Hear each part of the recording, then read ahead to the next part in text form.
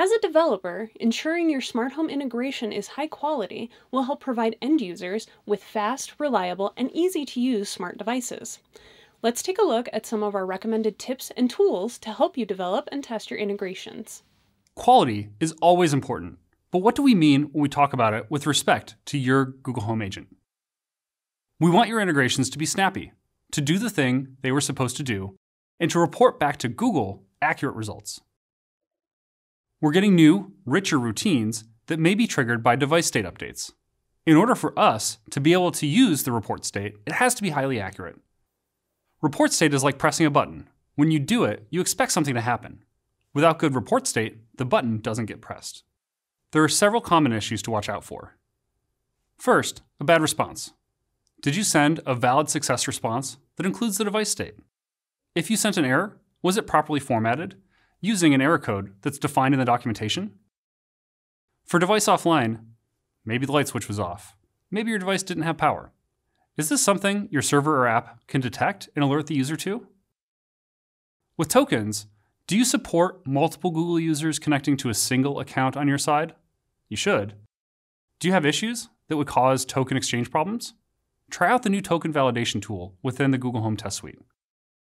We also have new error documentation that covers proper error handling. Please make sure to take a look at that for more details. In an effort to drive up the quality of our integrations, we're requiring annual recertification through the Test Suite to ensure that all functionality has been certified as working as intended. The Developer Center becomes the one-stop place for information. Partners and developers will have a single source of truth about requirements, as well as resources for marketing colleagues. This should make both certification and recertification a transparent and smooth process. A request that we've heard from many developers was to provide a documented set of sample queries for various devices. Today, we're excited to share you can find over 200 sample queries in 3 different languages for 20 device types. And not only do we have English, but we also have French and German sample queries documented, with more languages coming soon. Here's a list of device types that we have documented sample queries for, including lights, thermostats, cameras, robot vacuums, and more. And we're actively working on expanding to 6 additional languages. Not only are we documenting these, but we are also adding explicit regression testing on each one of these queries that we document to ensure that we identify and resolve any issues before your users see them.